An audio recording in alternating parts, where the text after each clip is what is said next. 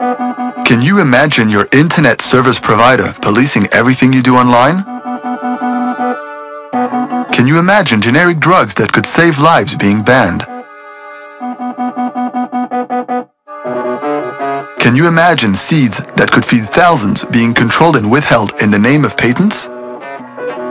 This will become reality with ACTA. ACTA is the anti-counterfeiting trade agreement.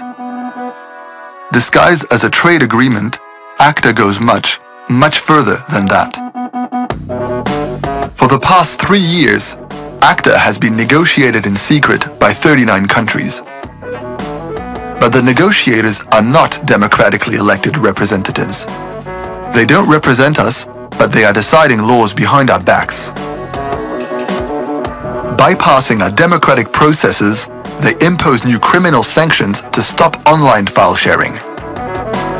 ACTA aims to make internet service and access providers legally responsible for what their users do online, turning them into private copyright police and judge, censoring their networks. The chilling effects on free speech would be terrible. In the name of patents, ACTA would give large corporations the power to stop generic drugs before they reach the people who need them, and to stop the use of certain seeds for crops. The European Parliament will soon vote on ACTA.